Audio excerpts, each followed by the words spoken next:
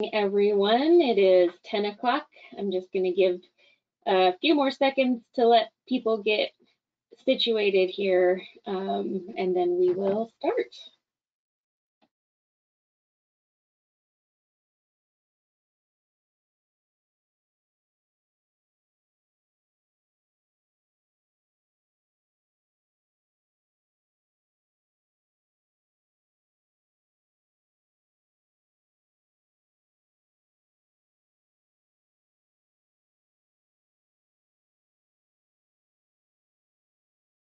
Alrighty, it is a little past 10.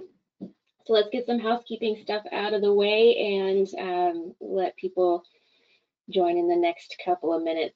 So, like I said, good morning. This is Katie Sealing, and I will just be kind of in the background helping out. And you have joined the Network Lighting Controls in Schools, and it is May 4th. Armando denoted that right there. A special day, a special day. There you go. May the 4th be with you. All right, so here's the housekeeping stuff. If you haven't attended one of our webinars before, you're all going to be on mute, but in that, at least on my computer, it's on the right-hand side. There's all the menu options. You can ask questions in the question box or in the chat, I believe. There's going to be pauses. Armando will address your questions. And a few online polls, which are kind of fun to see what everybody thinks. So participate in those, it's fun. And then after the webinar, there's going to be a short survey. It's just a few questions to help us when we develop more content. There's also going to be a recording. It's being recorded right now, just so you know. And the slide deck that Armando's going through, those will both be posted to our webpage. And there is our general email address that you can write to if you've got comments or questions after the, well, or during the webinar if you don't want to ask them. And just as a reminder, Lighting Design Lab is part of Seattle City Light and has been for decades. We work with sort of 3 different groups that intersect with each other, and we are at the center. The end-use customers, trade allies, and design allies. We try to make our content accessible for all 3 of these groups because really everybody needs to work together to save some energy. And besides education and training, we also do technology evaluation. In fact, Armando's going to go out, I think, this week, right, to do a consult for restaurants. Thursday, all right. And on our website, we've got lots of tools and resources. In our newsletter, Eric and Sean will often have little tidbits, tips and tricks and stuff that they write. And we also do information aggregation, which, like the webinar that Armando did a couple weeks ago, showcasing some winners of the, oh my gosh, now I just forgot what it was called. Lighting Homes for Tomorrow competition. Light and Homes for Tomorrow, yes. Awesome, thank you very much, Katie, getting us started over here. A little bit about me, let me get my webcam going here. All right, hello. A little bit about me, schooling in computer science and engineering helped me understand network lighting controls, NLCs, as we're going to refer to them, integration, as well as the commercial lighting industry. My career started working with a network lighting controls manufacturer in Pennsylvania, first as engineering support for their residential and commercial products, then as inside sales, developing projects and submitting bids nationally for controls projects. I then worked with a market partner for this NLC manufacturer, working on the retrofit market in the Northeast of the United States. And now I've been working at the Lighting Design Lab as their technical development supervisor, working a lot with utilities, the lighting industry, standards groups, technical committees. So it's been fun, plugging the ear to the ground and understanding how we can catalyze the adoption of these emerging connected lighting technologies. And that's what we're going to be talking about today, but in a school setting. Today, we are going to be understanding how and applying network lighting control hardware and features. We are going to get knowledge to ask the right questions to implement common control strategies in schools, as well as understand what those control strategies are. We're going to see how to leverage utility resources and incentives, and navigating financial and operational conversations for network lighting control projects. Before we really dive in, wanted to see who is here with us. We're going to start with just our first poll, talking a little bit about you. So please, participate and engage in our polls. It helps us get more out of this, and we want to see who's joining us here today. So thank you for those that are already jumping in. All right, I'm gonna keep it on for like a few more seconds.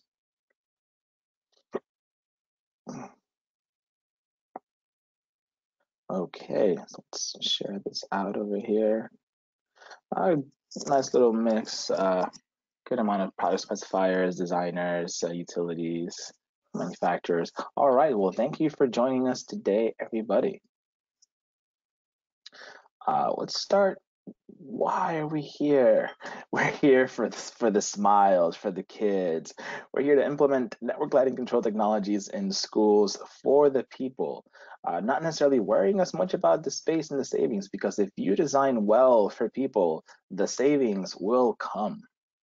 How are we going to be doing this? We're going to, again, understand how to leverage utility incentives, how to design spaces to be flexible and purposeful, reducing glare and operating hours, and ultimately reducing that energy bill. And what are we going to be doing? We are going to be implementing network lighting control projects in schools, what we're going to be talking about today. I'm going to be starting with the note on, hey, the odds have been stacked against networked lighting controls, where both decision makers and groups of stakeholders have had their fair share of bad experiences with controls projects, or have heard about horror stories about controls projects, whether they're expensive or troublesome to install, expensive to maintain. Let me get a pointer going here. Everyone remembers having to pretty much press Morse code in order to get your switch programmed, or having to go into the ceiling to switch the dip switches on a sensor in order to make the change, the timer or the sensitivity. And even when wireless controls started to come to light, their connection sometimes was not the best, or was not as reliable. And even when sensors even functioned the right way and lights change unexpectedly for the users, they were defeated by the technological Dixie cup. So we know that it's the odds have been stacked against network lighting controls because they've had a very rough road. They've had their fair share of issues, but they have matured. It is a lot smoother nowadays. Good news is that they are ready for prime time. And today we're going to mainly talk about mid-size, scalable, wireless network lighting control system. And a good amount of their features today. We're going to explore how they future-proof a space. They can be, network lighting controls. You have smart devices in the ceiling, you have power in the ceiling. They're going to be serving as the infrastructure for the emerging technologies of tomorrow. And yes, mention more so wireless, mainly because they're, number one, very much more easier to implement. They save a lot of money in labor costs alone, not having to run dimming wires or different zoning wires all across your ceiling, and even just going in your ceiling as well. Wireless systems also allow for more flexible architecture. There's various protocols that allow for integration. And I know that there's many different range options. Wireless systems have been a lot more reliable and better connected, even though construction has concrete and metal. There's a good amount of best practices and applications that will defeat the metal boxes around these systems.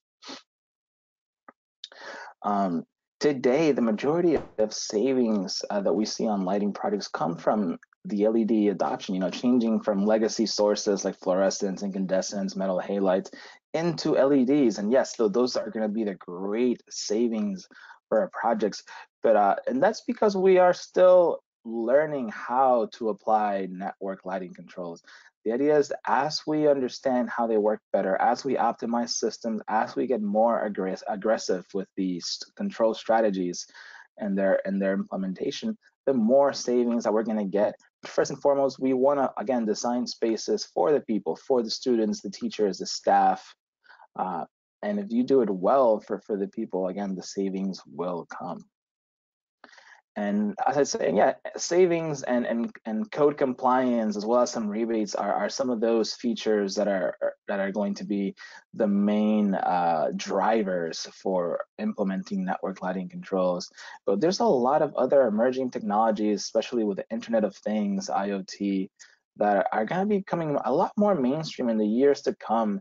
And what we call not lighting controls that have these smart features that are able to flip the switch and turn on the features for these new technologies. And if you implement network lighting controls today, you don't have to turn on these features. You simply more often than not have to pay a software or a license fee to turn on, be it asset tracking, space utilization, pathfinding. All these features can be turned on in a future date after installing the system. That's going to be playing a key role on the adoption for these systems and technologies. So let's get a couple of semantics, terms, and talk about the control strategies for network lighting controls.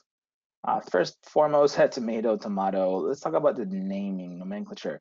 We've heard the term advanced lighting controls that was used more so in the past because the idea of networked or network lighting controls was associated with IT, where people in the IT departments would say, oh, each component is going to require an IP address, it's going to bog down our client's network, it's going to be a security issue. So that's why the word network wasn't necessarily an adopted term, but it isn't until recently that we really drove the point that it's not that each device or each fixture is going to require an IP address. When we say networked, we just mean that it's communicating, that we can configure and reconfigure the system in a very easy way. And most of these systems, sure, will have one device going on the network. It's mainly the processor, the brain, or the hub of the system. And that eases the strain on the IT department. Luminaire level lighting controls, they are a subset strategy of network lighting controls. Those are going to be your smart fixtures, and we're going to talk a little bit more about them in a few moments, but just wanted to address the term ahead of time. More general umbrella terms, your lighting controls or controls when you're talking in lighting projects, also good. But yeah, NLC or network lighting controls is that term to go with. And when we're talking about standalone controls, those are those that are not going to be easily reconfigured. Those are the ones that are more analog, like that relay, the sensor with a relay in the ceiling, or the dimmer that doesn't really communicate with anything else. Those are the standalone controls. Starting us on with more controls terminology, we're talking here about the control, the zone, or the control channel. So the zone, when it comes to lighting controls, is the fundamental indivisible unit of control for lighting systems. It's important to understand how to optimize the control zoning for the visual needs, not necessarily electrical needs, not what's convenient for the wires, but what's convenient for the user to be seeing in a space. And obviously the zone is a group of fixtures that are controlled together, and you cannot subdivide the zone into more parts. More zones in a space, they do provide more flexibility. And a typical example for a room-based system with zoning is depicted with letters and plans, as you see here. A is going to be this entire row of linear lights here. B is going to be the last linear fixture on that row. You see other zones for like the projector or the whiteboard in the space is a zone to itself. The teacher's desk has a zone. By the windows or sinks, if you have a lab, you'll have a zone on its own. And they are, again, designed to be, the groups of fixtures are going to be designed to work together. And as you see in the plan here, designated by these letters and easy enough to read and follow.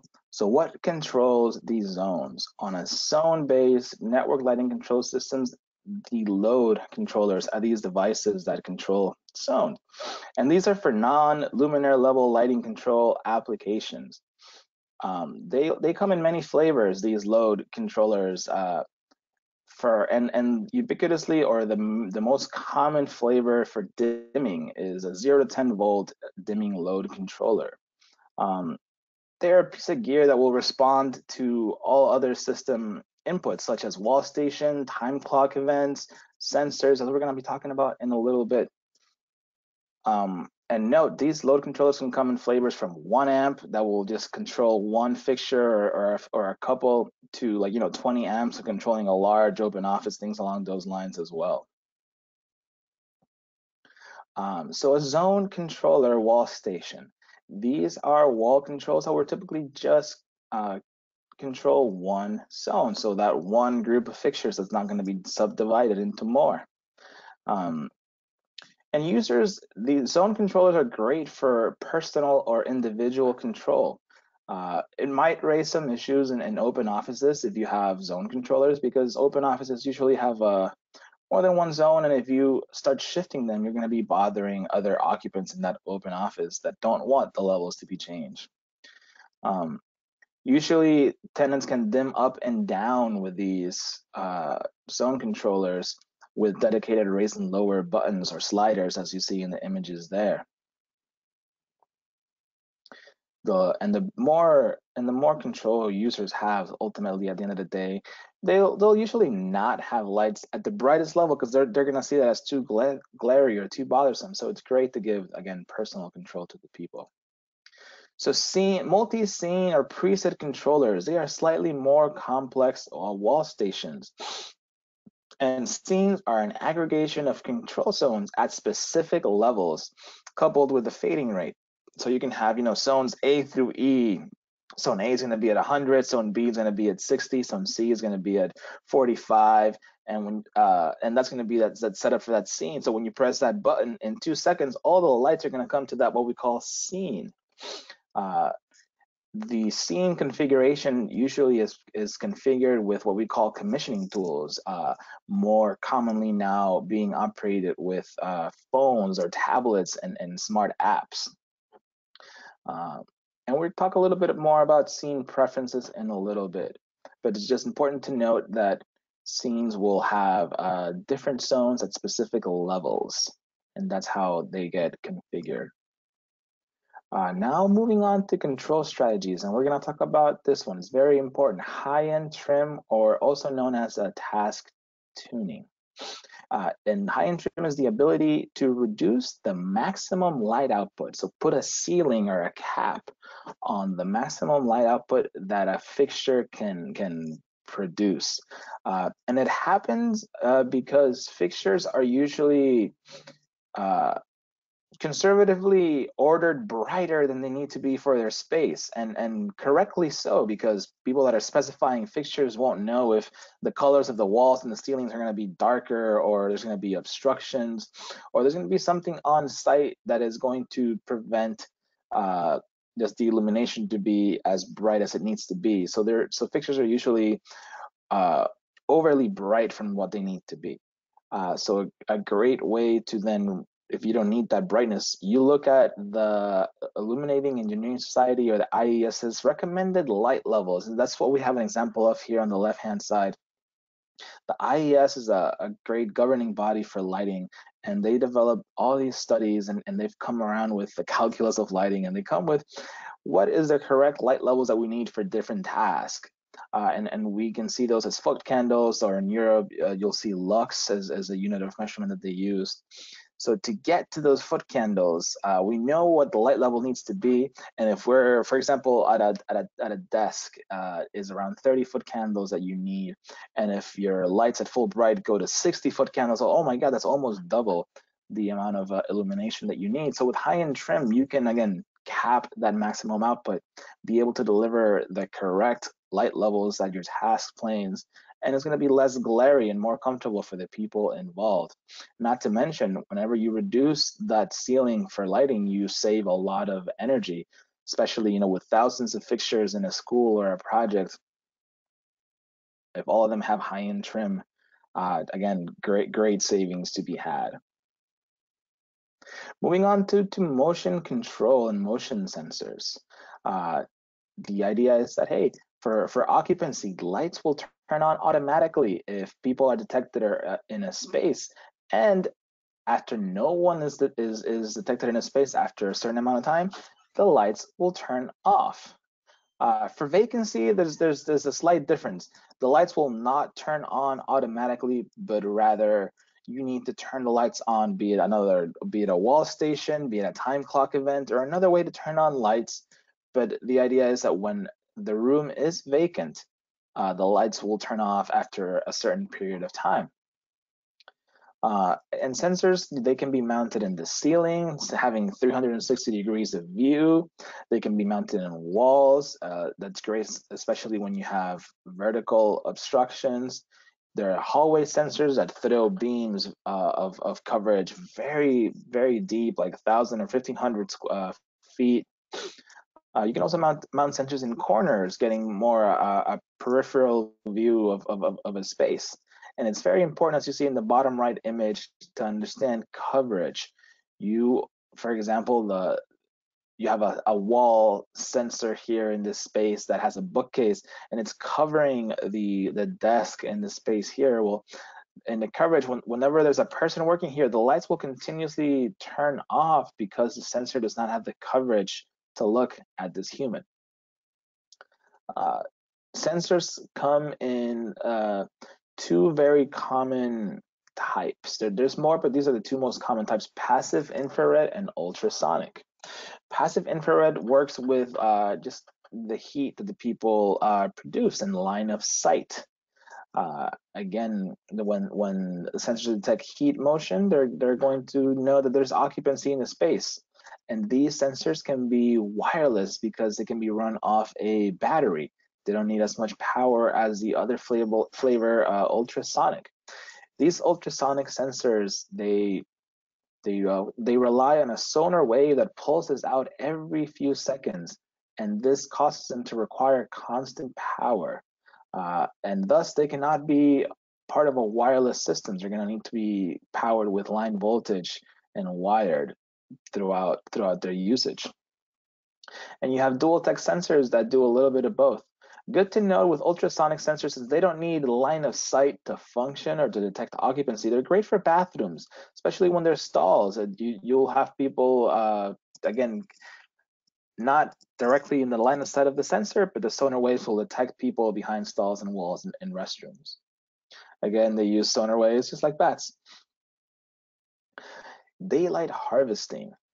We leverage the daylight availability. If we think back a little bit to the high-end trim slide that had the recommended light levels, well, if daylight from a window can get me 80% of the way there, then I only need 20% of electrical light to get me to that recommended light level for my task.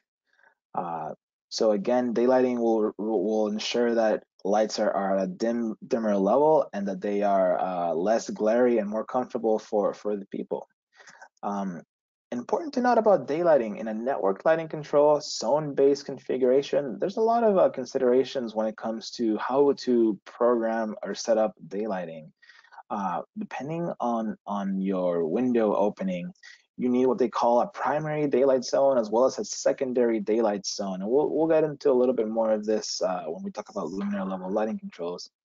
But there's a good amount of wiring that happens with daylighting when responding to, for example, you need to have a primary daylight zone that's going to be immediately close to your window, and the secondary one is going to be slightly behind it, and they all need to respond to a sensor in this space. So again, a little bit more thinking when it comes to programming or commissioning daylighting. Time clock programming. It is the ability to turn lights on and off or send them to levels at either a time of day, say 1 p.m., 5 p.m., or astronomically. These systems are able to respond to sunrise or sunset, or like you see in the image here, hey, 5 minutes after, 10 minutes before sunrise or sunset. So these are great for dawn and dusk operations. And obviously the time of day can be great. Hey, school opens at 7 a.m. So at 7 a.m. we want lights to be at a background level of like 20% as people start coming into the school, things along those lines. What's a very powerful feature that time clocks are doing these days are also setting the occupancy sensor behavior. Uh, Things that are good strategies to implement with time clock programming. For example, these days you can do, oh, during school hours, let's say 7 a.m. to 3 p.m. I want my occupancy sensors to turn lights on to, let's say, again, sure, 100% when they're occupied in a zone, but I don't want lights to go off just for safety reasons. So from 7 a.m. to 3 p.m., whenever the sensor detects vacancy, we're going to go to, let's say, 25% output, keeping at a very low background level for people to be able to move around the school. But outside of school hours, sure, when lights are occupied, when the space is occupied, sure, turn the lights on to the brighter 80, 100% level, and then turn the lights off outside of school hours. So a good strategy to implement with time clock programming paired with occupancy control.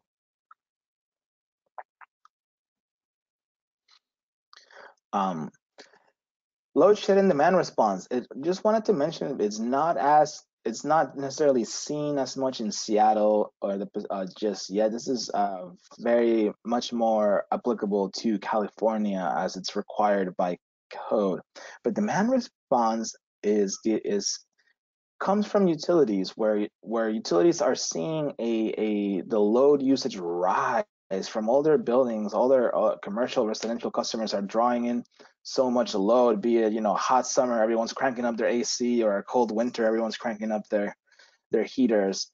And the utilities seeing, oh no, so many customers buildings are using so much power, I'm gonna need to call a few of them and to reduce their load. So network lighting control systems are able to take a demand response signal, be it an analog contact closure, whether it be a digital, building management system signal, or a simple Wi-Fi connection signal that's being sent out. Network lighting control systems today can take this signal and do, for example, a global sweep. Like, hey, all dimmable loads come down 30%. Or you can go room by room and program what is going to be the demand response level for that space. And it's a great way for utilities to quickly send out a signal and for buildings and schools to respond and lower the energy by a vast amount. When you compound those strategies, it looks something along these lines. You'll have occupancy, vacancy, turning off lights. You have, the time of day. If you have enough daylight, you don't need as much light as well. High-end trim is going to be capping the ceiling of the lights. So you end up saving a lot of energy when you implement network lighting control strategies at a greater scale. And there's even a lot more strategies. When you give people personal control, be it in offices or in classrooms, people are going to, again, shift the light levels and ideally save energy. You have demand response, but you can also implement other things like plug load control, taking care of those phantom loads like printers or microwaves when the building is not in use. Saves a lot more energy as well. Circadian control, where we're going to talk a little bit about what light and health is in a little bit. But circadian control also will affect the lighting levels. And if you pair a lighting system with shades, you can open and close shades to allow daylight to come in. You can also pair a system with an HVAC system, and again save more energy or make the space more comfortable for the people inside. So the lighting controls and integration offer a great many strategies to, number one, provide comfort, number two, meet code, and number three, save that energy. So where do savings come from? And that's when we talk about the birds and the bees. Sorry, that's the terrible joke. But where do we get our savings? So we're thinking here on the right hand side at energy. We see energy as the product of power and time. How much power you're using for how much time. And the unit of measurement that we have is a kilowatt hour. That means 1,000 watts per hour. You see at the bottom here an example of, hey, per kilowatt hour, here's what a medium general service building is going to be charged. That's, those are 2019, 2020 numbers. But per kilowatt hour is how utilities bill you in your system. So when you reduce your kilowatt, that usually happens when you convert a space from old sources, fluorescence, incandescence, into LED. You reduce the wattage. And you reduce the run hours by adding network lighting controls. That's again your time clock turning off lights, your occupancy sensor detecting vacancy, turning off lights, daylight harvesting, not needing as much light, so dimming the level of light. So you're reducing, again, both with LEDs and controls, you reduce both the kilowatt and the hours that you use for your systems, and that's where your savings will be coming from. If you want whole numbers, when you turn to LEDs, you'll save somewhere between 50 to 75% reduction, and when you add controls, you can save another 50, 75% on top of that.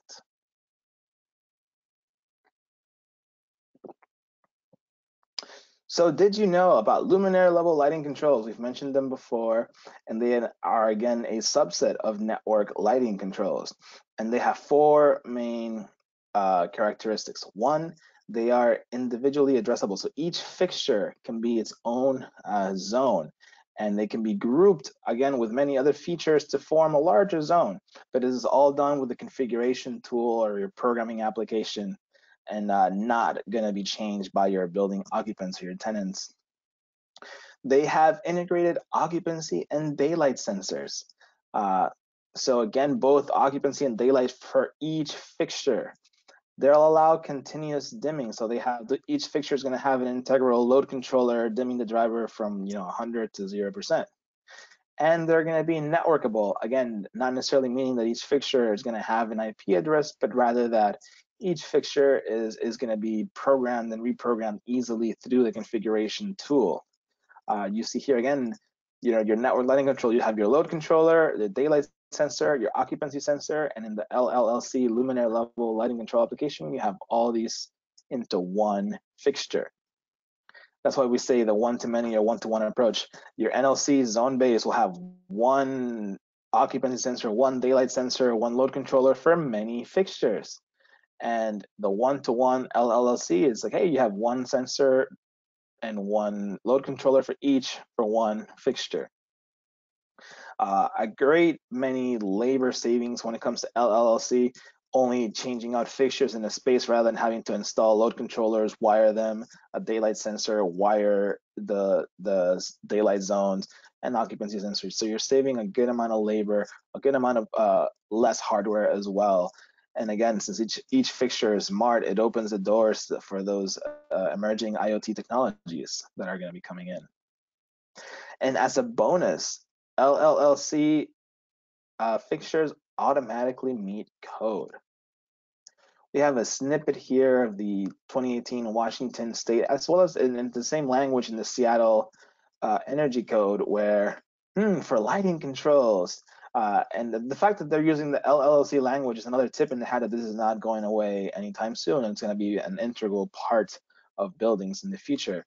But when we have open offices for over 5,000 square feet, they're going to require luminaire level lighting controls. So already in open offices over 5,000 square feet that are going to be renovated, they're going to require LLC applications.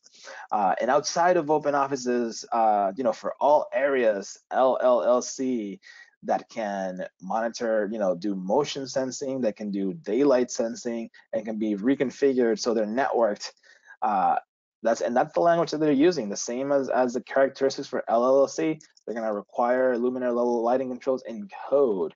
Obviously, if you do not have luminaire level lighting controls in your spaces, you're going to need to follow a lot more code specific requirements for occupancy, daylight, time control, and they'll always require wall stations and light reduction controls of wall stations in your spaces.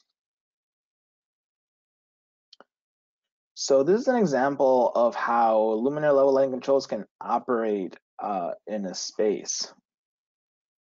So we have considered, an open office where, hey, at 7 a.m. people are coming into this open office, and lights are not going to necessarily be on bright. They're going to be at a background level, say 20%.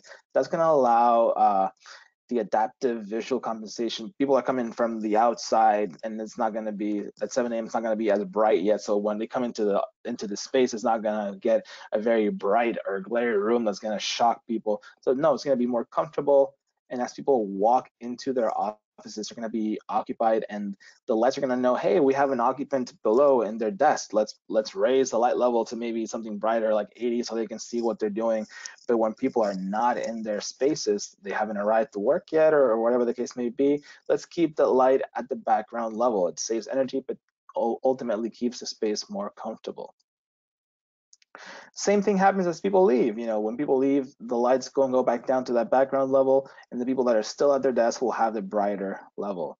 And only when everyone leaves is then when the lights turn off in this space. And that's kind of, and even before you program these fixtures, this luminaire level lighting control fixtures, some of this programming will already be baked in by default. So great strategies to have as well. Sorry that I've been going on and on about luminaire level lighting control technology. We really like it at the Lighting Design Lab, but wanted to hear from you. Next poll, if you've had experiences with luminaire level lighting control technology. So launching another poll here, please participate. Want to just catch what you're thinking when it comes to LLLC. Are these technologies sometimes your go-to solution? Are you not sure about using luminaire level lighting controls in projects? Are you slightly hesitant? Is it more a discussion with your client? So thank you for those that are answering the poll. I'm going to keep it open for about 5 more seconds.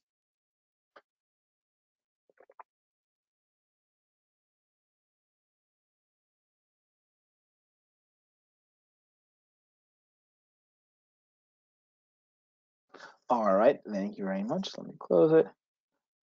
And I appreciate there's a better feeling with this crowd that we've seen. Hey, discuss it with the stakeholders, or if it's not specified, we won't bring it up. But hey, at least a good 40% think it could be a go-to solution. So it's a great take on that.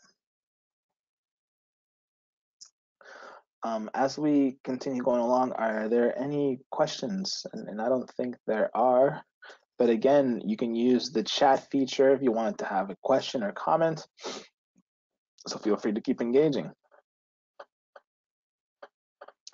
So a couple of things to note before getting these projects started.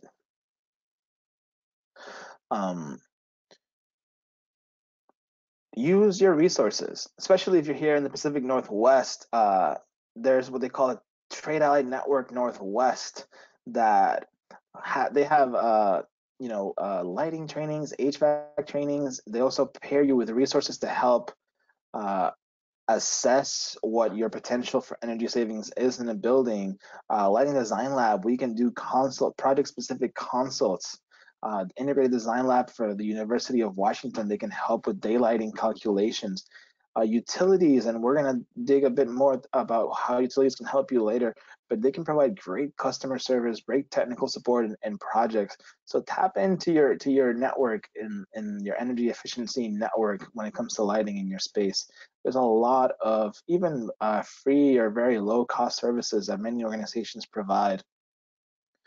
One of these items that these resources can do is a lighting audit. If you're not familiar with a lighting audit, it is a great way to benchmark what you have in your space. Lighting auditors will go to your building and they'll come together with they'll count every fixture, lamp, control, and they'll set it up in either a software tool or a great spreadsheet, knowing, hey, they have all these, T12 fluorescents in back of house spaces, and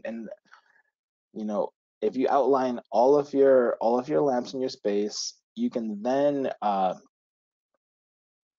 try out many different options as to what your solutions can be. These audits can be leveraged to map out, again, multiple solutions, your existing lighting and control infrastructure. There's usually many unknowns in buildings, especially in schools that have older spaces that usually don't get entered into. And just knowing what you have is a great way to, again, benchmark and see the potential savings when you're looking at, hey, turning into LED and adding controls that are going to reduce the operating hours of the space. If you see on the right-hand side here, when you have an audit, you can talk about your savings from hey, just changing out existing lighting to LEDs, what utility savings I can get from just reducing the wattage.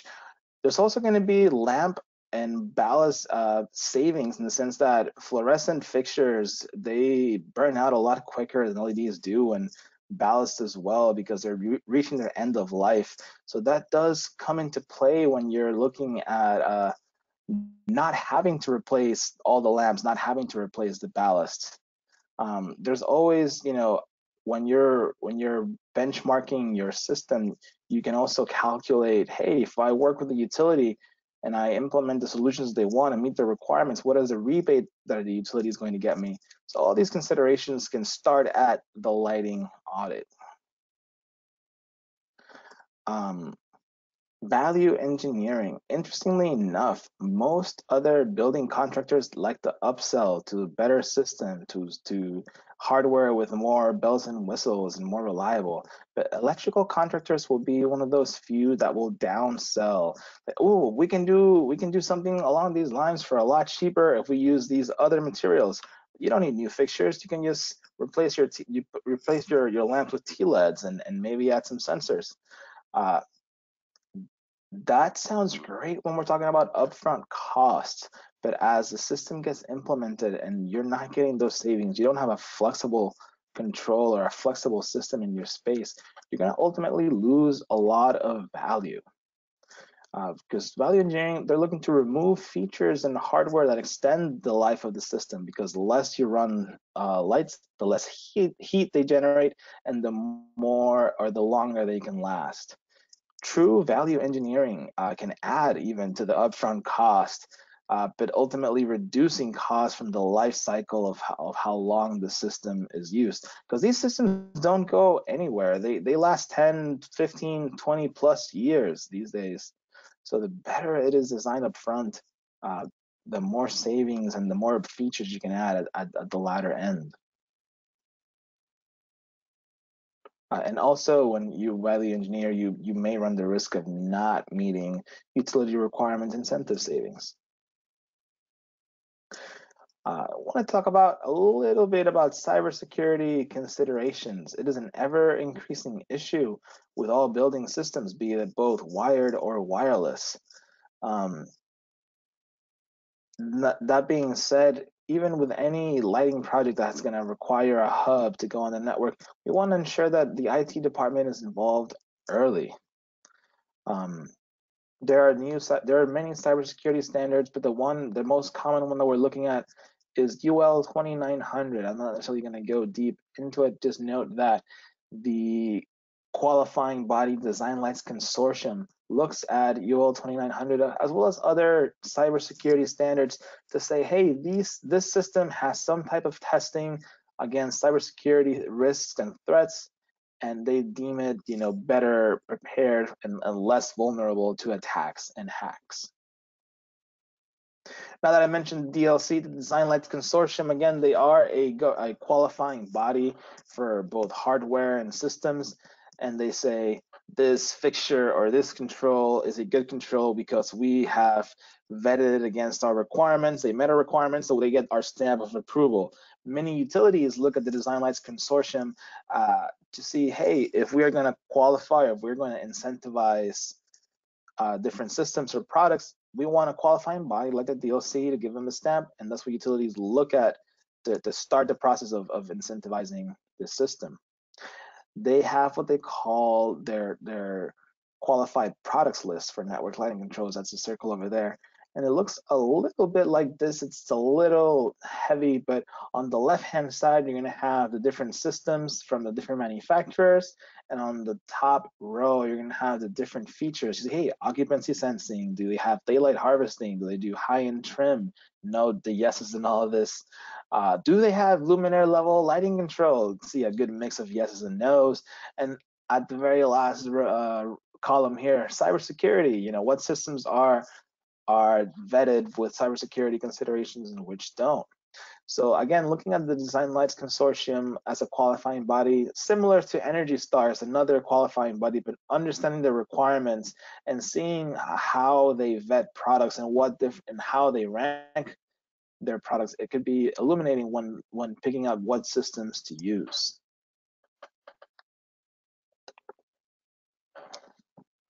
Understanding code requirements for projects is very important as well, where you're gonna first note when is code going to apply to your project.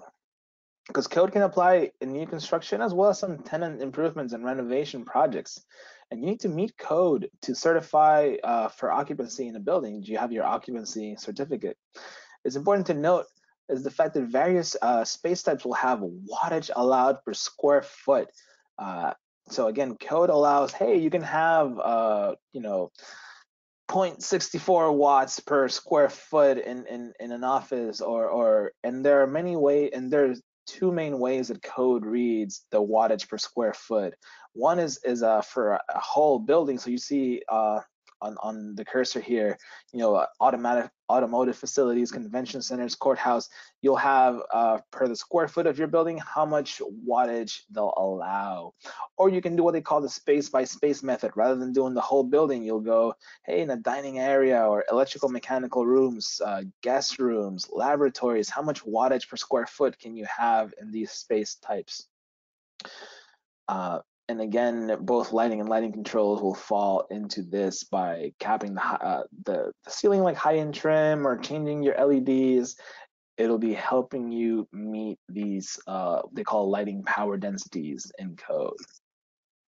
And again, utilities will, if they don't have any specific incentives, they usually look at code and say, hey, if you beat code, if you're 10% below code, we're going to incentivize you this much for your energy efficiency project. When you're thinking about implementers, your manufacturers, your rep agencies, tap into their knowledge because they're usually very knowledgeable. Manufacturers, they usually have this global industry knowledge and they're great to provide technical advisory on what emerging technologies are out there, what are the best practices to implement systems these days. And they work a lot with representatives in specific territories that they'll know how to operate in their own region. Who are the different electrical contractors they work with, what are their supply chain expectations. They're great for local coordination. And we want to leverage that brain power. Different manufacturers have procedural tools like, hey, quick quoting tools or project development tools that can help develop the construction documents. But you can also learn which manufacturers can package the system by rooms, like, hey, classroom 1, classroom 2, classroom 3, all packed in their own individual boxes, all sent. So the contractors that are going to install the system just have to take the boxes to the correct rooms and pack everything there rather than everything being in pallets. Some manufacturers will prepare a space. For example, hey, the load controller for room A is going to be prepared to the wall station. So as soon as they get powered on, they're going to respond to one another. And even some manufacturers go beyond and pre-commission. So if you have, and we'll talk about this in a little bit, a sequence of operations that tells the manufacturer what the control intent is for each space, they may already pre-program some of that functionality even before it's shipped out. So these procedural efficiencies are great to take note of, and knowing which manufacturer can do what before implementing a project is great knowledge to have. So plugging into your territory utilities. Utilities are actively looking to reduce the customer's load via energy efficiency methods and are promoting efficient emerging technologies as well as best practices for implementation, so that utilities will have this good know-how on best practices and the emerging technologies that you can tap into your utilities. They usually have, for example, Seattle City Light has their energy advisors that is a number and an email you can reach for questions on efficiency projects. And utilities across the nation will just have a similar department or similar team that will help on, hey, if you have questions on implementing a project, ask them and they can get you started or pointed in the right direction. Utilities also want to remain relevant to the adoption of these emerging IoT technologies, as they'll ultimately be more connected to their customer buildings and their spaces going forward. A big part of what utilities are doing is being very connected with the energy usage of their buildings. There will be a growing trend of more grid interactive and efficient buildings in the very near future, and utilities want to work with their customers to get there. The more connected utilities are with the load being used in other buildings, the better they can control and ensure there's no blackouts, there's no brownouts, and there's enough energy to go around. One way that utilities are doing this is by, again, providing incentives and rebates. And utility programs these days have been evolving, allowing more incentives for LED fixtures and network lighting controls. The workbooks are seeing more prescriptive or upfront fixed savings when it comes to controls rather than, oh, if you beat code by this much or if your performance is good. No, upfront fixed or deemed savings are where these utility programs are evolving into.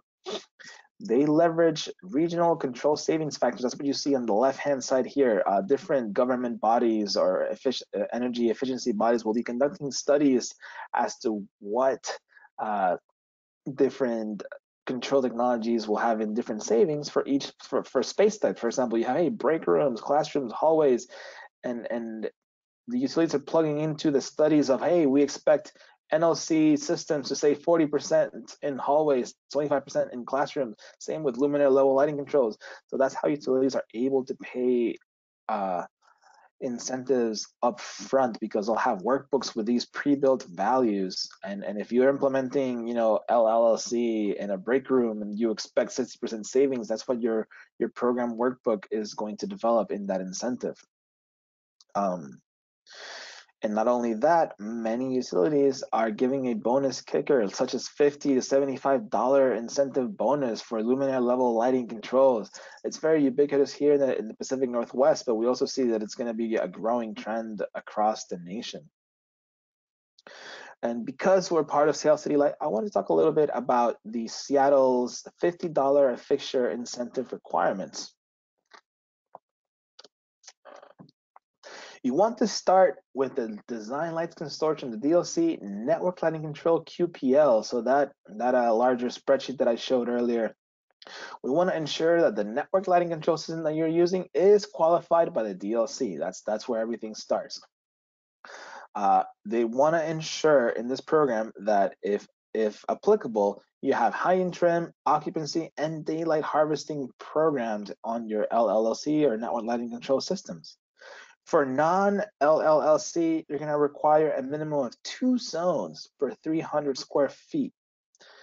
Before install on a project, City Light's going to require a sequence of operation, which we'll talk in a little bit, as well as floor plans for the project.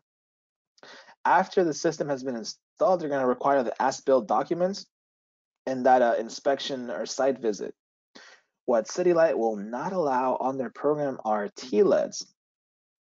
And when you do have fixtures under 20 watts, but still have the LLC technology on them, they do what they call a prorated incentive. The best way I can explain it is saying, hey, a 10-watt fixture will give you $25 of the incentive because you're under 20 watts, and half of your, let's say your fixture will have 10 watts.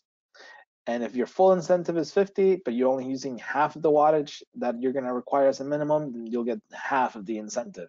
So again, if you had 5 watts, it would be $12.50 that you would have to your incentives.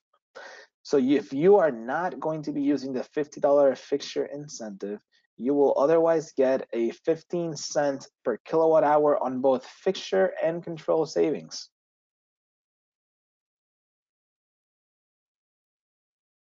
Talking for a little bit, wanted to just get a quick sanity check and asking people to select the benefits of a lighting audit.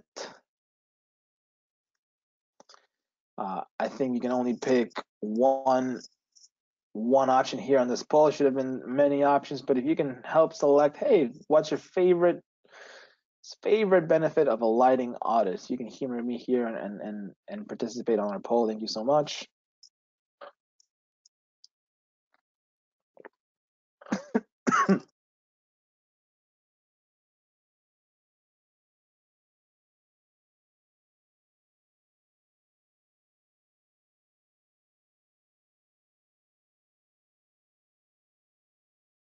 Sorry, I was taking a water break there.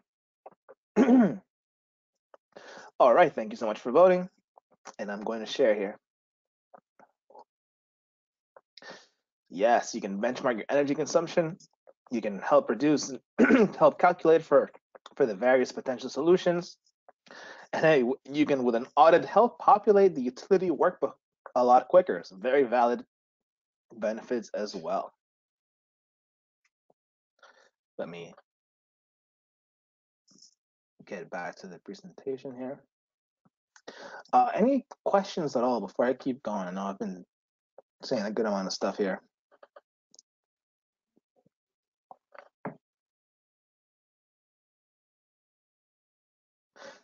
All right, well, let's shift gears a little bit and let's talk a tiny amount about light and health. And we're going to start with tunable white or circadian lighting. Tunable white lighting is the ability to change the color temperature of a fixture's output from a warm yellow to white to the cool blues, as you see in the image on the right-hand side here. And this color change is supposed to match what we call the black body radiator curve, how a black body burns along a radiator curve. And again, from a warm yellow to white to a cool blue.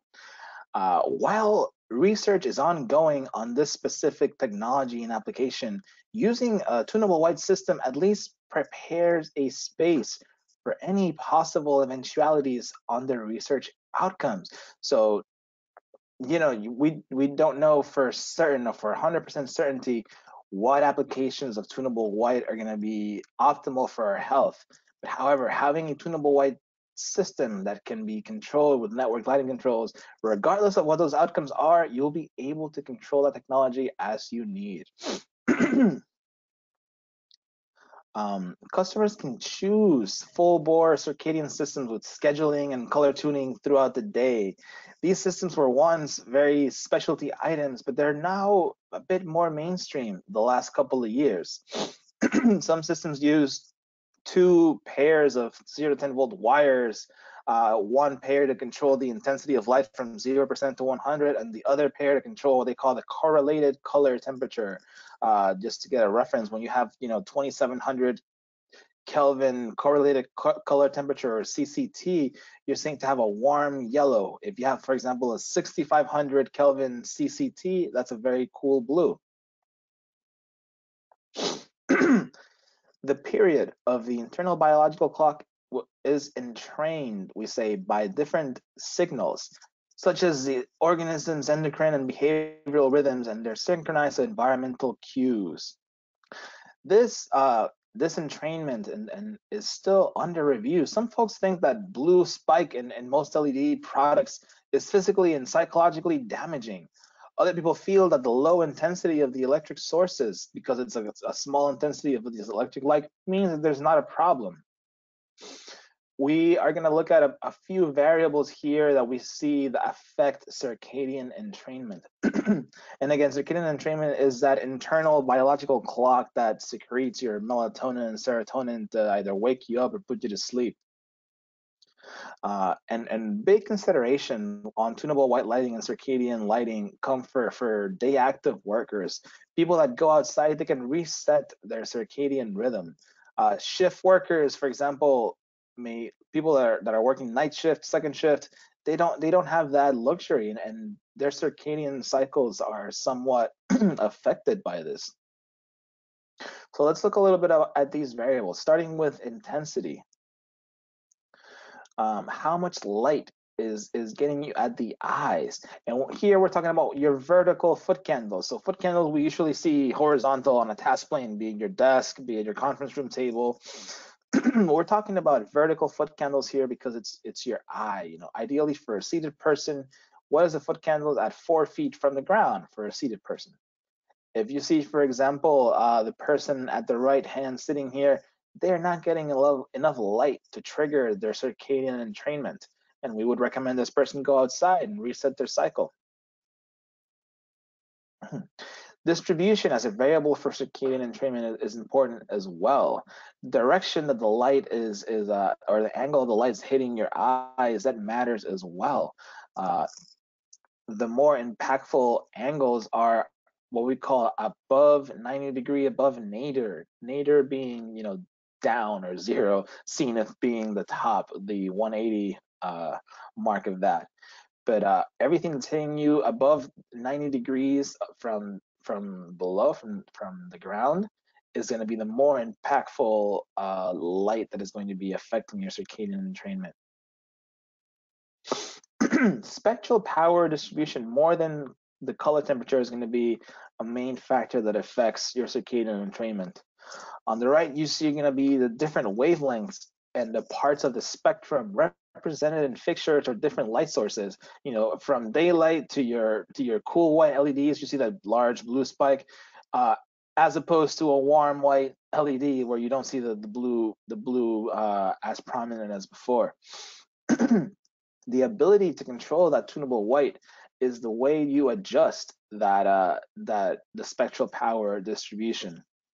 And note that we don't only talk about visual light here. The eyes, and this is a recent discovery, they have non-visual photoreceptors, those are the IP RGCs, and they benefit from the spectral power distribution even in the non-visual light wavelength. The dose, duration of what concoction of light, you know, what intensity and what color temperature, and for what time is going to affect your circadian entrainment. So again, for those classrooms that don't have windows, that's going to be key to give the students as well as the teachers some semblance of the outside. So timing, what time are you being affected by a circadian stimulus? Ideally, you have higher light levels in the mornings, and that's kind of like what research is pointing it towards. Insufficient daytime lighting signals have been shown to increase the likelihood of night owl tendencies in students.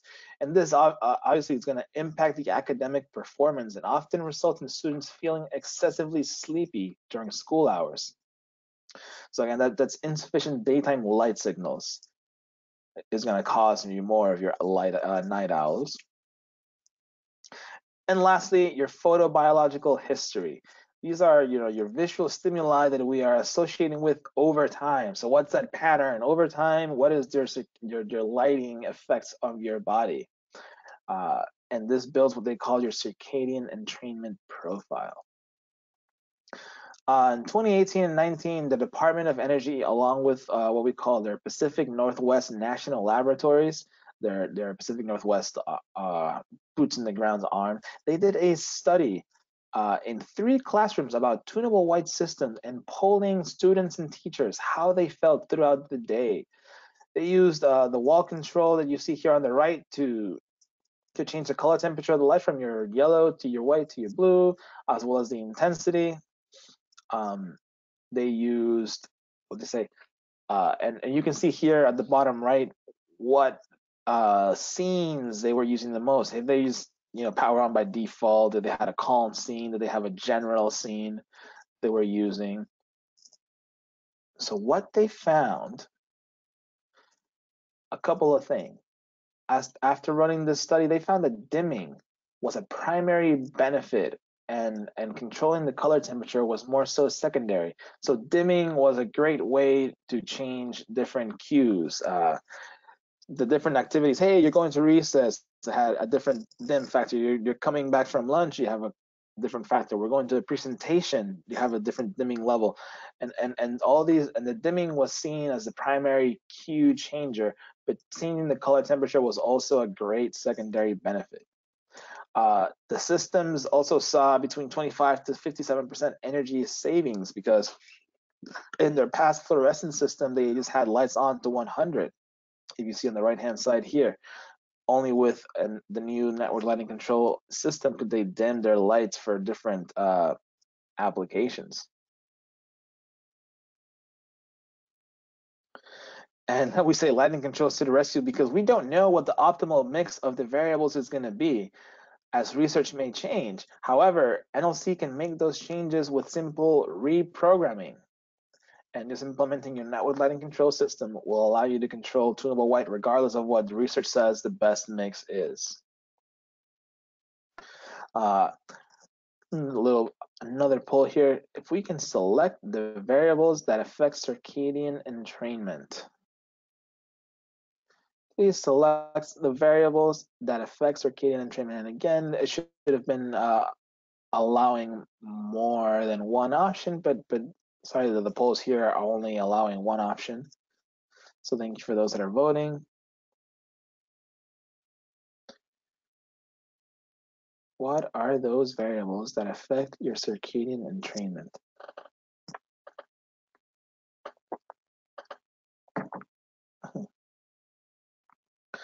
All right, 3 more seconds. And I appreciate this because, let me close it and share it.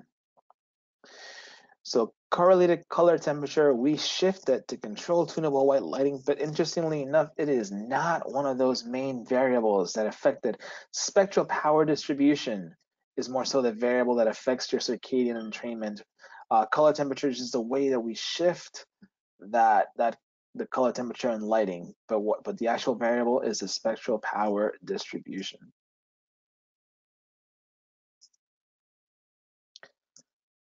Marching forward here, seeing if there's any questions, and I see there is not.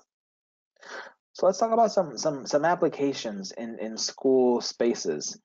And if you ever seen South Park, they have an episode where they have a network lighting control system and a building management system in their school called IntelliLink, and everything that could have gone wrong went wrong. So if you want to laugh for 20 minutes, IntelliLink in South Park is some of the best things you can watch for this application. But let's talk about low hanging fruit. Let's talk about stairwells, corridors, and garages. They're excellent locations for luminaire level lighting controls, even if they're outdoors. And big stress here, we want to consider dimming rather than what most people do in corridors and parking garages, which is checkerboard switching in some way, shape, or form. But these spaces, and most codes will go by this. They'll want you to automatically reduce the lighting power by not less than 50% when a space is vacant for 15 minutes, or 30 for garages referring to code. But when there is occupancy, we want to restore light to full or something more than half, more than 50% when there is occupancy. When we're looking at stairwells, one fixture per landing is recommended.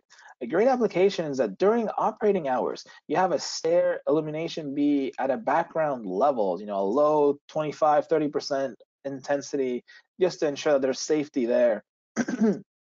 As soon as the stairwell sensors detect occupancy, you have at least that landing and that above and below to a bright level over 50%.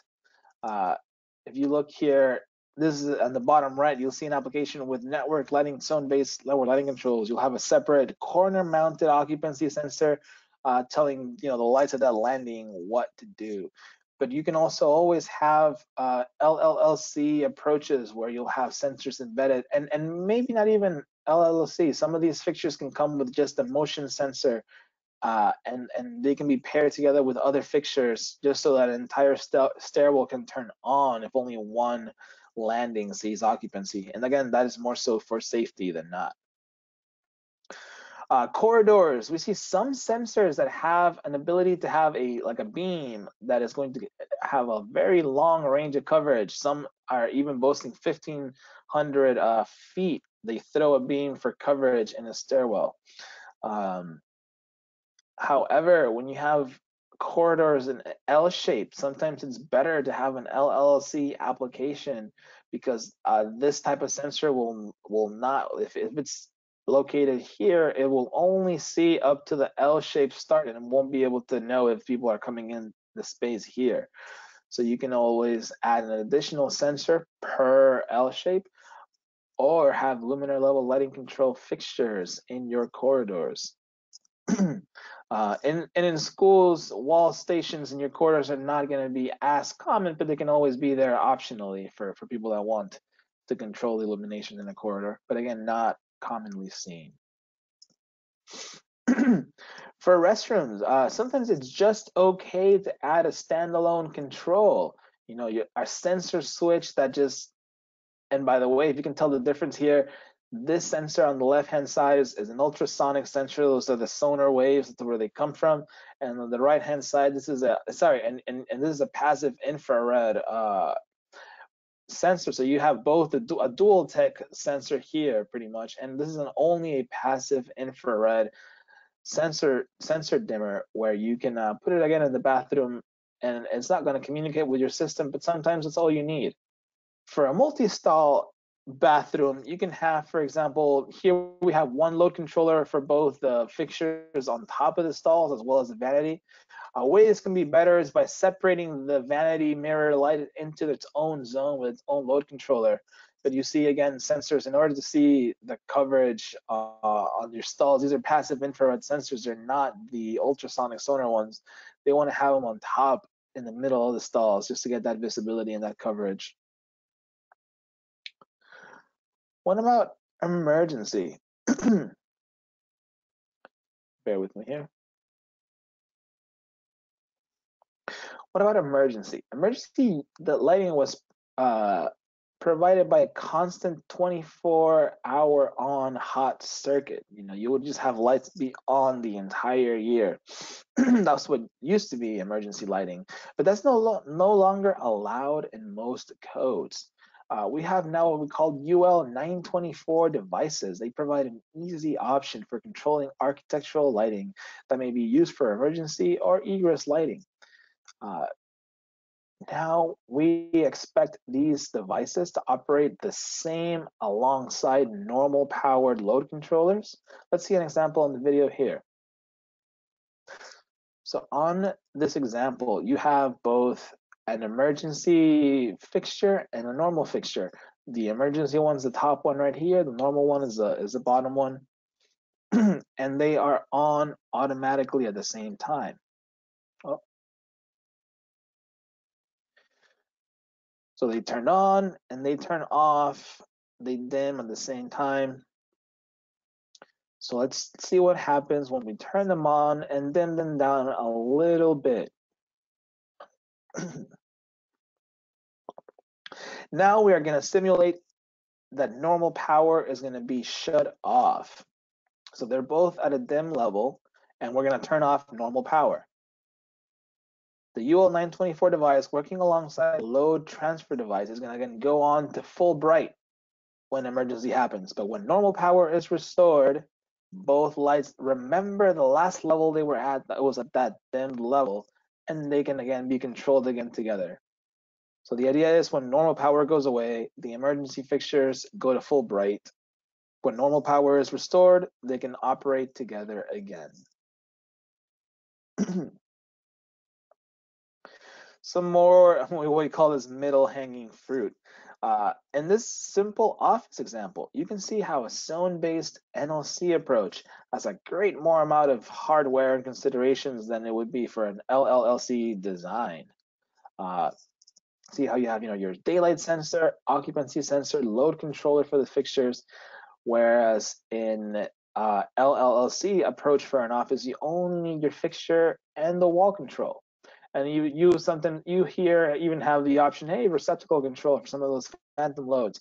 But again, 1, 2, 3 hardware components plus the 4 fixtures, and here it's all baked into one.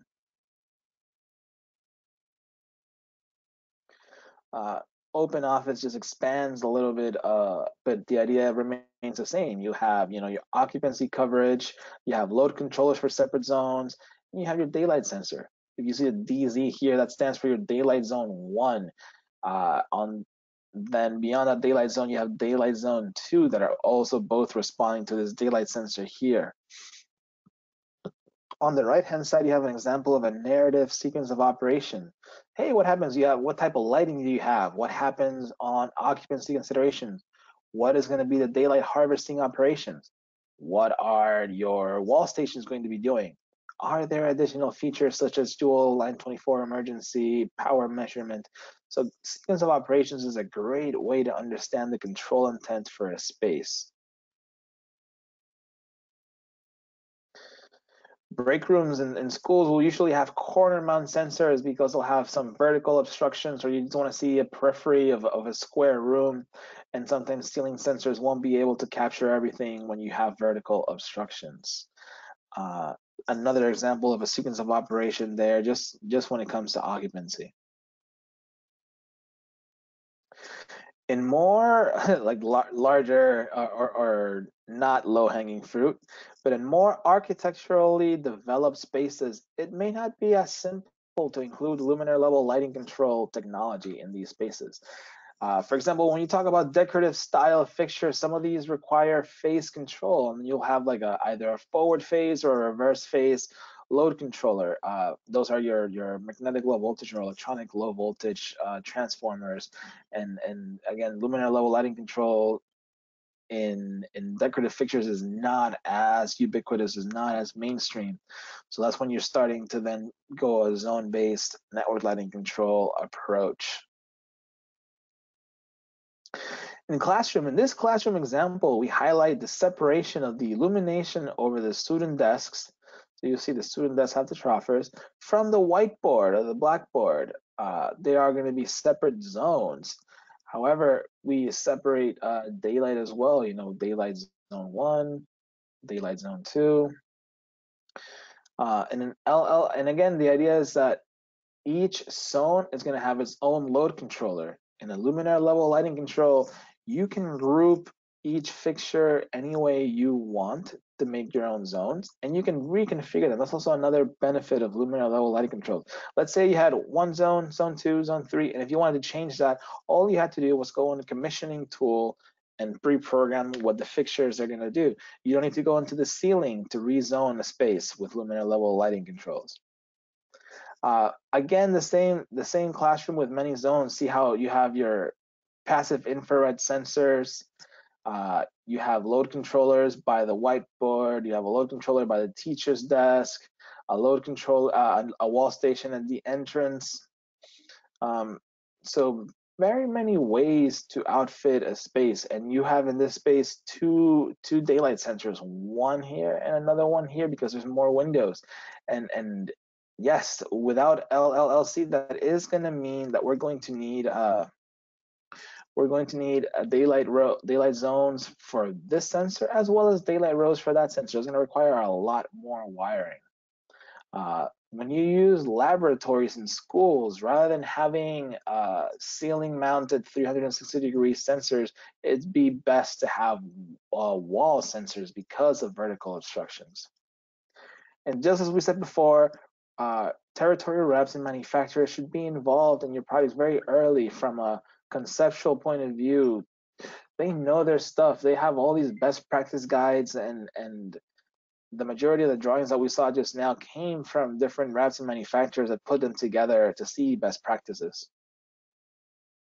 An element that we want to ensure we stress is commissioning, and the difference between commissioning and startup. Commissioning is a whole process where you involve even third-party commissioning agents. Excuse me. And this lasts beyond the system installation and programming. It includes, commissioning includes optimization, developing documents for final reports. Starting up a system simply means how it wakes up, or when it comes online for the first time, and what that programming is when you power it on for the first time. That's what startup is. But when we really think commissioning is a longer process, not just programming a system once and leaving it, but it includes that optimization, return visits by a commissioning agent. Again, the startup is just when the system wakes up, what is the initial programming you're going to give it? Important and often overlooked is to commission the occupants. We want to let the various user groups know, faculty, staff, custodial staff, whoever the case may be, ideally ahead of time and with their buy-in, the proposed lighting control changes in your space. User groups like teachers can help determine the sequence of operation or even what the engraving on the wall stations is going to be for the project. It'll allow them more control, and having their buy-in ahead of time will help make them happier with these proposed projects. What's going on? Making sure anyone has any questions. Again, you can ask questions in chat.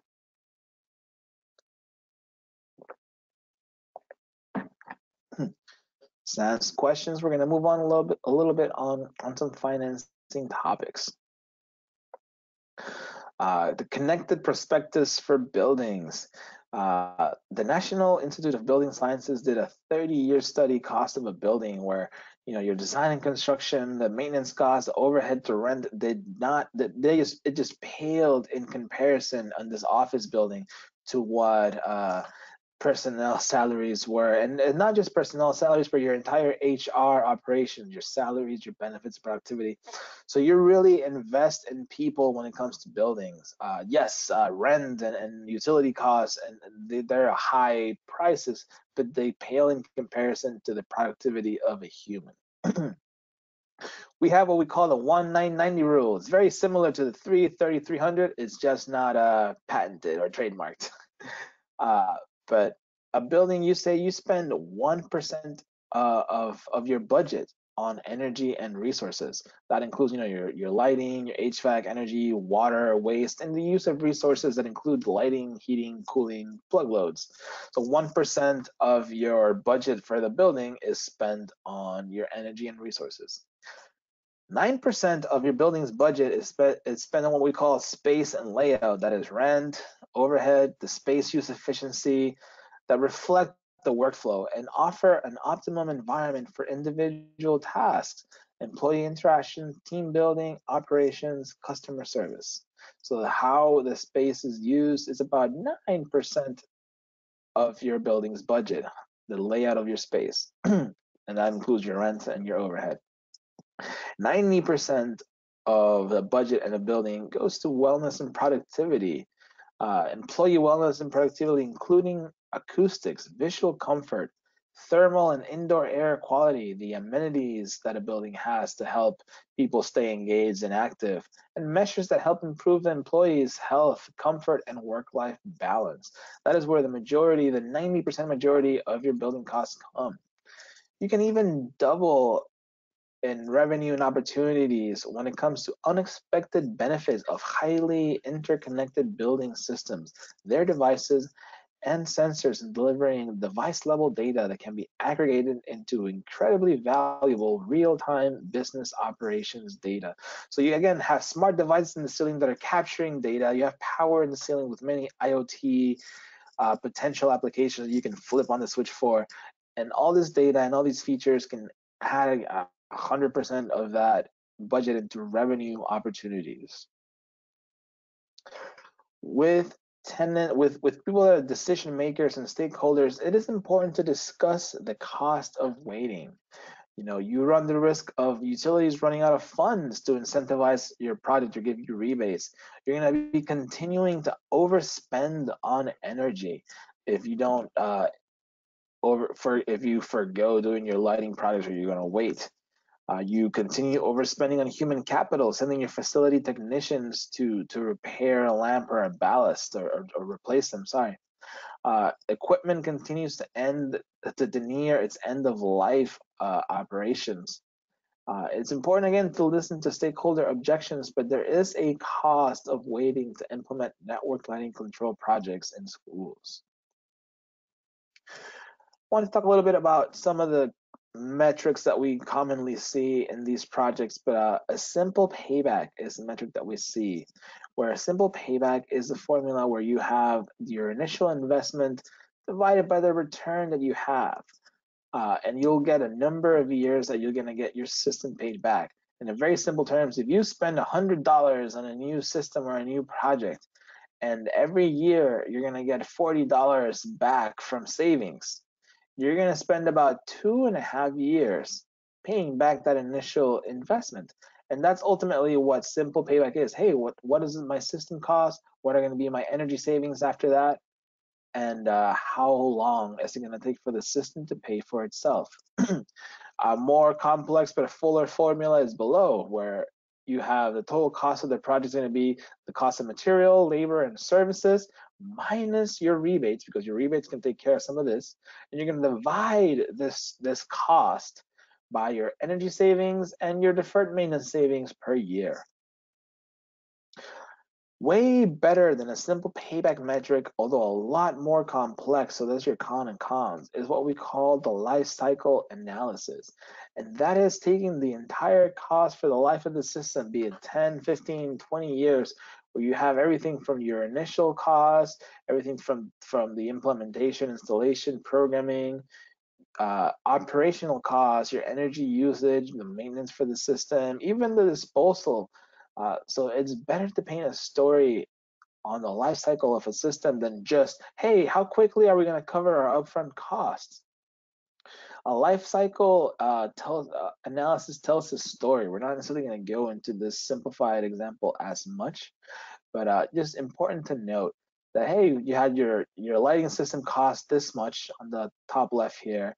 You had enough rebates and incentives to lower the total cost to this much, of $50,000.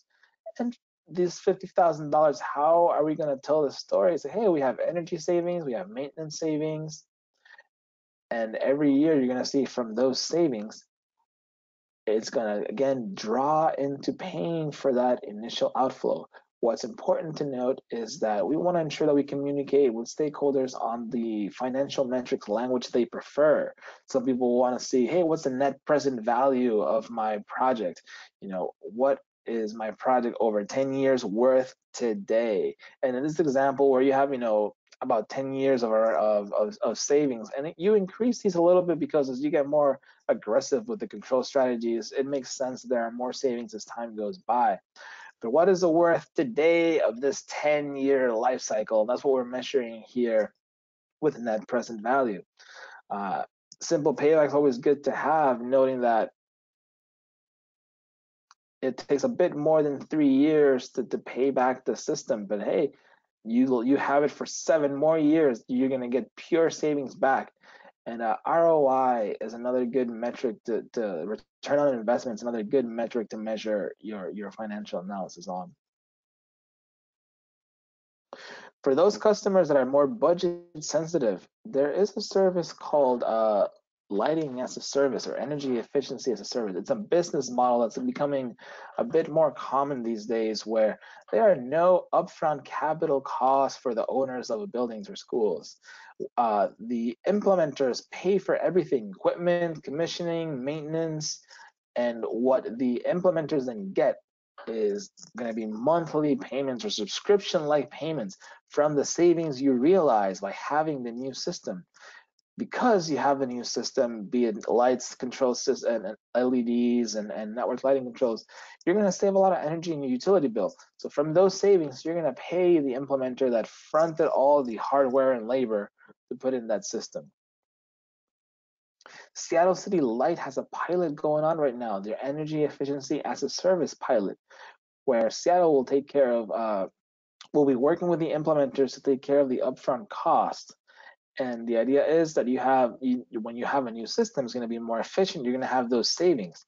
What happens is, from these savings, the customer is going to stay what they call bill neutral. They're going to continue paying as if they did not have the savings. And from the savings that are realized, that's what you pay the implementer until the system is paid off. Once the system is paid off, you have both a new system in your space as well as all those savings realized.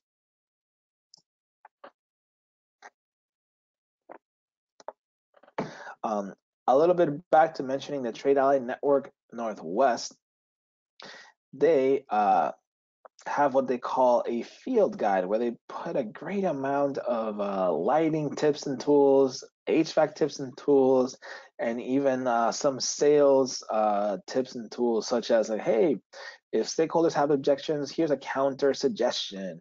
So just wanted to shout out, it's a great resource, especially when you're looking at schools and especially when you're looking at those sales conversations. Hey, I don't have a budget for an upgrade. Discuss the cost of waiting, demonstrate lifetime economics. So again, look for the field guide by the Trade Ally Network Northwest. Wanted to also bring awareness to a study that NIA did earlier this year, January 7th of this year. It's the incremental cost of luminaire level lighting controls. They measured from different types of systems How much more money is it to have a fixture with LLLC? What's the baseline and what's the fixture with LLLC technology in it? What is that incremental cost? And they studied different schools, offices, and healthcare spaces for this, and mainly looking at troffers and linear fixtures. Generally, estimate $35 to $75 increase when adding luminaire level lighting controls to a fixture cost. They in this study subdivided systems into what they call clever, hybrid, or smart, where a clever system, some simple controls, some fine tuning. And here you see examples of network lighting control manufacturers with their system and how they were subdivided into each category.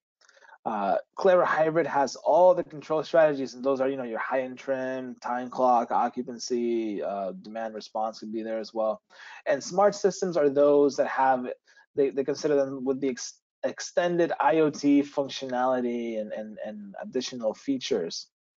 So on the top right here, we see on 2020 the average incremental cost of adding luminaire level lighting controls. So for clever systems, like almost like a $50 adder for LLC. For smart systems, a $90 adder, which makes sense. They are more advanced and more expensive. Just wanted to highlight the smart system and how they broke it down. So they have, hey, a fixture without LLC is going to cost you around $90. A fixture with LLC for a smart system is going to cost you $171 on average. And then they went further on, hey, what's the programming cost? What's the processor, the brain of the system going to cost? And when they talk about the incremental cost, it's like, hey, the total incremental cost for adding LLC to a fixture, it's about this on average. So it's a great study to have. If you haven't seen it, it's good to note. And it's good to know that this is what you can expect on the different costs adding luminaire level lighting controls to different kind of systems. I think this is the last this is the last poll. What are good strategies, good discussions to combat budget shortages? What are good tips and tricks or discussions to have when a stakeholder is telling you, hey, we cannot implement a project that is out of our budget scope? You can help by participating here. What are good strategies to combat budget shortages? Thank you for those who are voting. And I think this one was done well, where it allows more than one answer.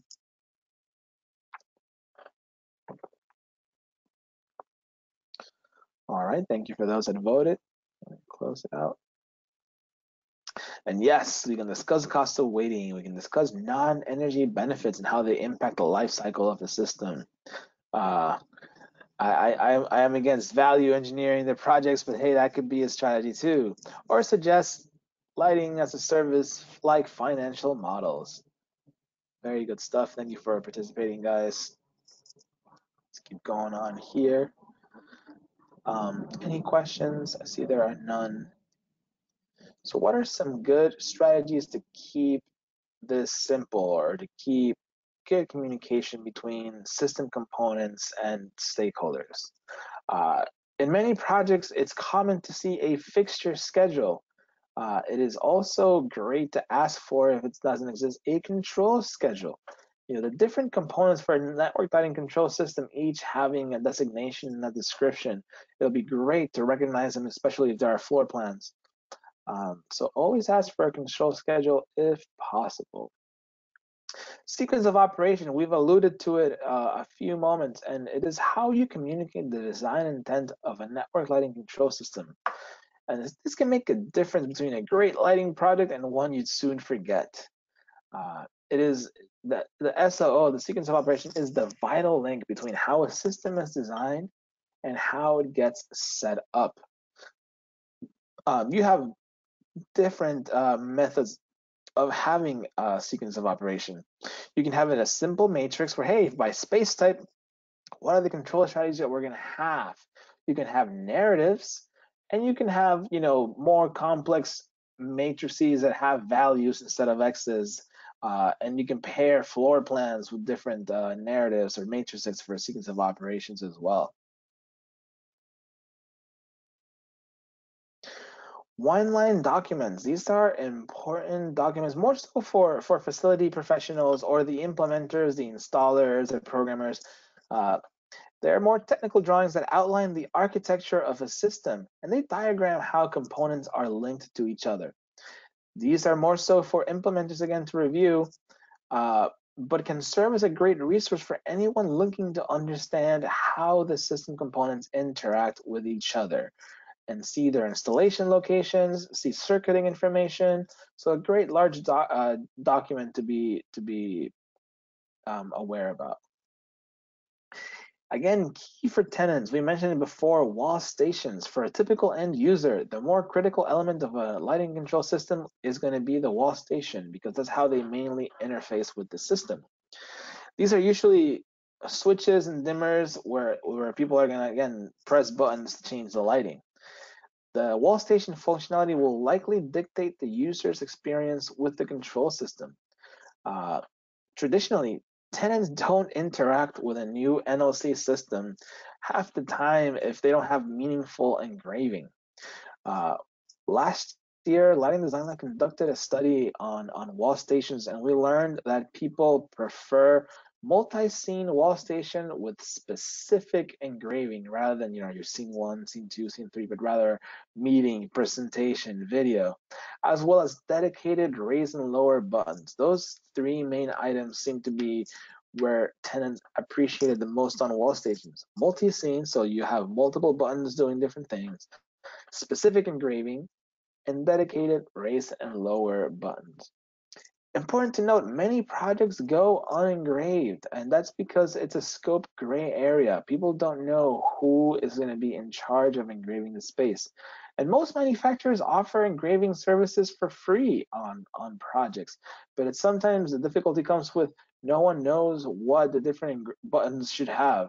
And that's because sometimes they don't get user groups involved, like in school, like teachers don't get involved, and or the staff doesn't get involved.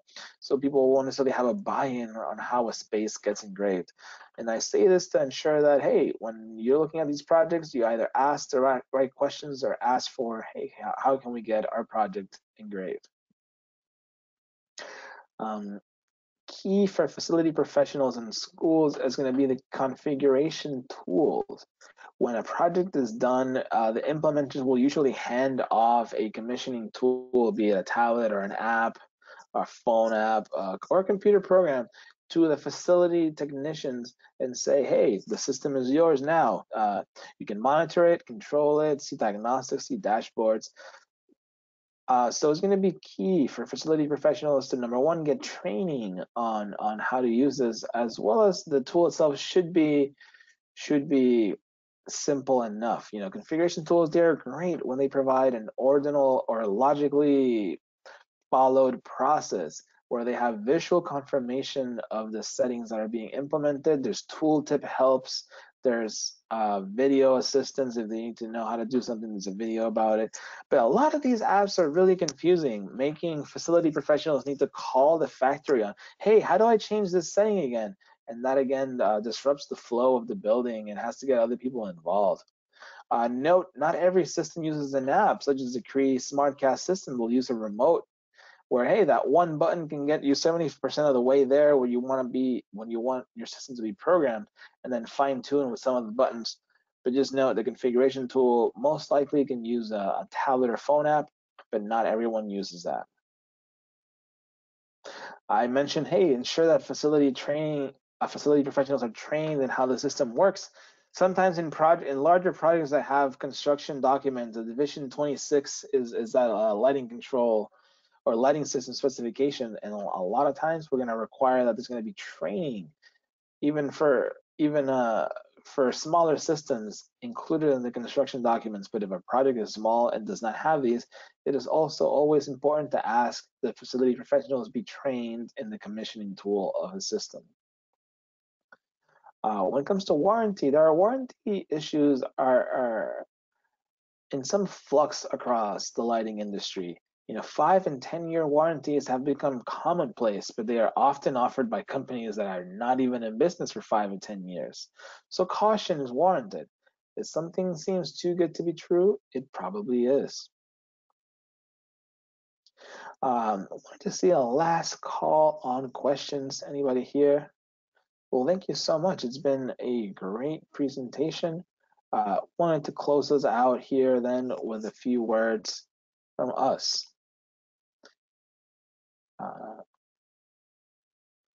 Wanted to note. Oh yeah, please go ahead, Katie. I'm waiting for the screen to update. It still has Dilbert for me. Do you want to advance one more? See if that works. It should be at the upcoming events. Let me know if you don't see it. Now it is. All right, cool. Yes. So we're going to have a presentation from our colleagues here at City Light on a very cool microgrid project that's going in at the Miller Community Center. It's a quick one. It's just interesting how they're doing solar and battery storage there for a microgrid and control.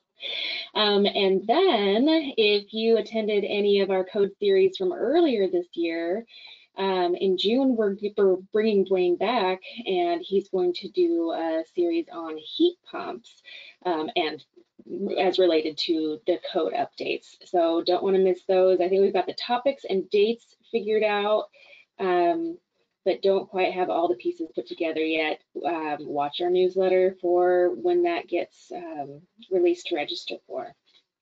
And again, there'll be a recording of this as well as this slide deck available on our website. And there's Armando's contact information if you think of a question later on, or email us at our lighting design lab at seattle.gov email address as well. And that is all. Remember to take the survey at the end and sign up for that May 27th webinar. It should be very interesting. All right, thank you everybody and have a great day.